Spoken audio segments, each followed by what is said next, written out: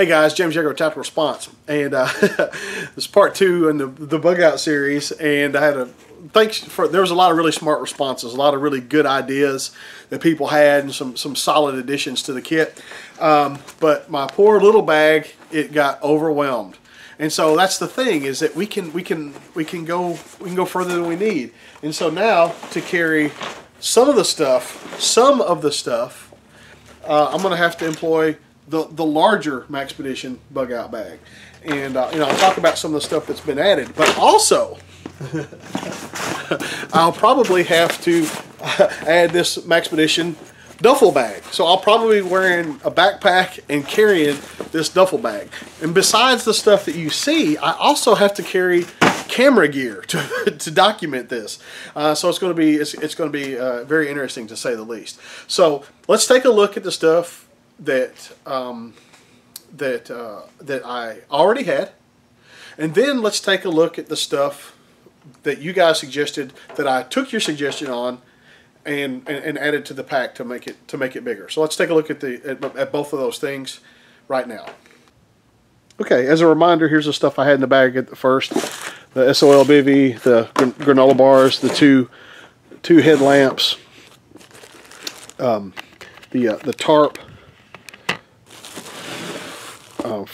And the tarp can be used as a shelter, of course, or a rain poncho. If I had to, I could use it for a rain poncho. But everybody has this thing about me like setting up a camp. It's not going to happen. I'll talk about that. Everybody said, "Oh, you need another source of flame. There's a lighter on this." And guys were saying, "You need paracord." There's a spool of paracord. I showed it in the first video. What the hell is wrong with people? The Shimag, nobody really said anything about that. I did not show a pencil for this, but I have one. Somebody said you need medical supplies and a first aid kit. In the first video, I showed the ventilated operator kit, trauma shears, and a first aid kit. I showed those in the first video. The weather radio, of course. The fire lighting stuff. Like one guy said, "Why do you have a Zippo when you can just have a Bic lighter that works?" I already showed you I have a Bic. I'm taking this stuff to test it. That's why I'm taking this stuff. Okay, they said put it in a Ziploc bag. I get that, but if it can't get wet, then what good is it really for me? The little cheap little flashlight, the Emberlit stove. People are saying carry a pot, carry a pot, carry a pot. I'm not going to be cooking anything. Why am I carrying the stove? I'm going to carry the stove to use, and I'll explain why I'm using this stove when I get out there. But basically, it is about the easiest way to hide a fire. The trail mix, the duct tape. Now, a good idea is to wrap the duct tape around the bottle. It's a good idea. The reason I'm not doing that is because anybody's saying, "You need a pot, you need a pot, you need a pot." This is a pot. You can boil water in this. So you damn sure can boil it in this. You can boil water. You can put this directly onto a fire and boil water. If you don't believe me, I bet if you type into YouTube boiling water in a plastic bottle, I bet you can come up with a video where some guy boils water. You can boil water in a Ziploc bag. You can boil water in a styrofoam cup. You don't need a pot to boil water. But that is a good idea, but I'm going to use that thing to heat water. So here is the Leatherman. Maybe say, "You need a Leatherman, you need a Leatherman." I showed this in the first video. What's wrong with this Leatherman? I don't understand. The tea lights, they said put them in a Ziploc bag so they don't melt. That was a good idea. Thank you for that. Some spare batteries. The El Cheapo flashlight from the $99 bug out bag. Snickers. There's been quite a debate on what is the best kind of candy bar to take on the bug out. I don't get it. The Bumblebee tuna, the water purification tabs, StereoPen, the wet ones. Everybody's like, 50 people put toilet paper. If you watch my videos, this is dual use. You can use these to clean your body all over, including your butt. There's no need of me carrying these and toilet paper. And what these do that toilet paper doesn't do is because they're antibacterial, I can wash my hands after I use the restroom. I can wash my hands with a clean one. And then of course the glow sticks. You shouldn't use those cheap glow sticks. This is what I got. Okay, here is the stuff I added. Okay, so here's the larger Maxpedition backpack. And so now what I'm going to do is kind of show you some of the changes. Everybody's like, "You need a 4-inch knife, you need a 4-inch knife." Okay, so here is a Condor knife. I forget the exact model, but I'll get that for you. Condor knife. Just a El Cheapo, but a good, solid, quality knife. You don't have to spend a bunch of money on a knife. Go over here to the side, and I've got the Baofeng radio. Oh, gotta have a radio, gotta have a radio. Okay. And then there's a couple of lights here that I got. I didn't actually need more flashlights, but I got these, and they're by Through Night, and I wanted to just do some comparisons and stuff. So it's going to be dark. I'm going to have a lot of free time, so might as well do some flashlight comparisons. So that's it for the outside of the bag. Let's talk about some of the other stuff that I've added. A couple of contractor bags. I was actually going to put those in there. Several people said to add them, so good on you. Good idea. Somebody said zip ties. Good idea. I do carry zip ties in my actual bug out bag, but I'd forgotten them. So thank you for that tip. They wanted talking about bringing a monster, and it takes up a lot of room and it's really heavy, so I threw a 5-hour energy in there just in case you need that extra push to make it that last 100 yards, whatever the case may be. Some spare double A's. This new Maxpedition Excelsa knife, the large model, is going to be my everyday carry knife, but I wanted to show that. It's going to be my pocket knife. 511 flashlight. I just wanted to bring it and play with it and see how it worked out. It's nothing awesome. It's just a flashlight, but we'll see how it works out for us. Everybody said gloves. Gloves are a great idea. That's what I have in my real bug out bag, and I'm going to use these Exact Impact by Mechanics. Nice heavy duty reinforced palms and stuff. Good stuff there. Good stuff. I'm going to take this little Azula Essie knife because Jeff Randall's a friend of mine and has been for a long time. People talked about electronics and stuff, so I got this little solar, it's a battery pack with a solar built onto it. I'm gonna take that just to see how it works. Can't remember who makes this, but it's got an LED light. Ooh, it's also a flashlight, so it's 2 for 1. I'll figure out who makes this, and I'll let you know, especially if it works well. Some hand gel, of course, for cleaning your hands, no doubt. Also, it can be used for fire starting. This stuff is because it's made out of alcohol, is flammable. Some reading glasses because I'm old, and if I have to do something fine, I'll need to be able to see, or if I'm going to read. That's another thing. I'm going to add a book to it, probably 299 days. It'll finally give me a chance to read it. And then the H15 from Olight. My friends at Going Gear sent it, and I forgot about it the other day. But this is a really neat light, and I'll do an in-depth thing on it out there in the woods. But you're going to actually like this light. It's really fucking cool. So that's the stuff that I added. All right, guys.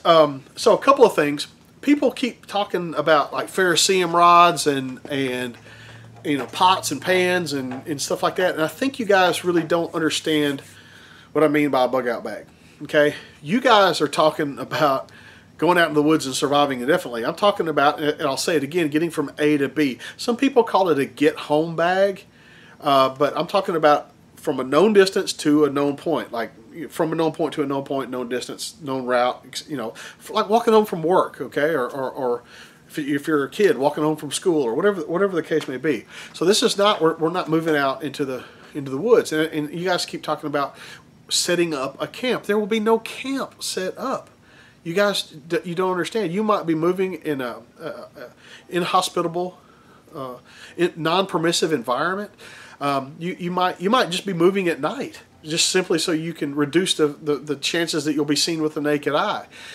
So there will be no building of a camp. Okay, now if I build one out there, it's just going to be for demonstration purposes or what have you. It won't. If I was really trying to get home, I would move as hard as I could for several hours. Let's call it 4 hours. I'd take a nap, eat something, take a nap, wake up 45 minutes, an hour, whatever, boom, going again. As long as I can, I'm going to take another nap, and then going again and take another nap. It won't be like, oh, lay down for 8 hours. That just not going to happen. Plus, the longer you're in one spot, the more likely you are to be found if you are in that non-permissive environment. Also, people are saying you also need a gas mask and this and that, and the GPS won't work of an EMP, so you need a compass and blah blah blah blah blah. Guys, if you prepare for everything that can happen, you won't be able to carry the bag. Okay, so I have personalized my bag for what I think might happen. I'm in West Tennessee, so I think that we have a real earthquake issue with the New Madrid fault line. We have a real issue there, and then also if there is just basically general rioting or chaos caused from some kind of financial collapse, and so it's A to B for me. So that's what I want you to consider. We're not going backpacking. We're not hiking.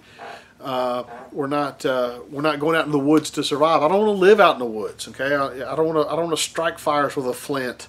Why does everybody go right for that? Why don't you just carry a goddamn Bic lighter? I just don't understand it. Oh, it don't always work. And like the fixed blade knife stuff, and people are telling me to take machetes and stuff like that. What am I doing? I'm not building a house out there. And the fixed blade knife, that is a survival tool. It's not a bug out tool. Now, don't get me wrong. I'm not saying that it couldn't conceivably be used, but let's be realistic. We're trying to move light and fast. So why don't we take the stuff we know we're going to use, food, water, shelter, and get going.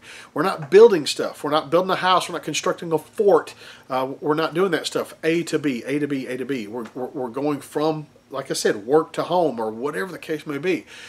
And so your bag needs to be optimized for that.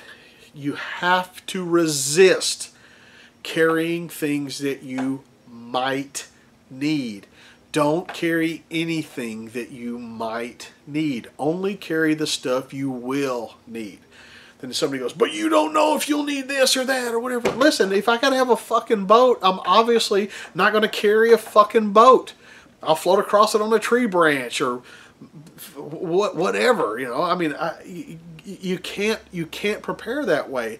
It is unrealistic, and you easily wind up with something that had, if you remember, I had duplicates. I had 2 headlamps and things like that just to test them out. Went from having this little bitty pack, this little bitty kids. As a matter of fact, this would be a great bag for your. This little Typhoon would be a great bag for your kids' book bag, unless they have to have see-through bag. But great, great little bag. Went from that to this thing, this behemoth that literally this pack will fit inside of,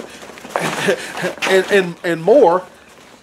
To carry some of the stuff that people wanted me to carry. You have to push away all the static and be realistic. What do I need to get where I need to go? Food, water, shelter. You don't need 17 ways to purify water if you're going to walk 3 miles. Okay? You don't need ferrocerium rods if you live in a tropical environment. Okay, like if you lived in the States, if you lived in California or Florida, you don't really need a ferrocerium rod. Okay, I mean, the odds of you freezing to death, yes, it could happen, I know, but the odds of you freezing to death are very limited. If you're bugging out in the northeastern United States, not only would I have a ferrocerium rod, I would have a road flare to start a fire if I needed to. It's about you. So push away the static. Think about your personal strife, your personal issues, that if you had to get from A to B, what they are, and center your bag around that. I look forward to making these other videos and showing some of this stuff and how it can be used. It doesn't mean I would use it that way. I'm just going to show some of these products and give you some examples of how they could be used effectively. And I'm very curious to see what you guys think of the whole process. Just curious to see what you think about my methodologies and other stuff. And the great news is that it won't just be me. There's going to be several guys going. Jay Gibson's going to go. He's going to meet me in the woods, and we're going to communicate via radio. And we have other guys that are rendezvousing with us at different times. So it's actually going to be neat in that respect. So we'll see what else we can learn on this trip. I do appreciate all of you guys watching. Remember, your responsibility to be ready for the fight never ends.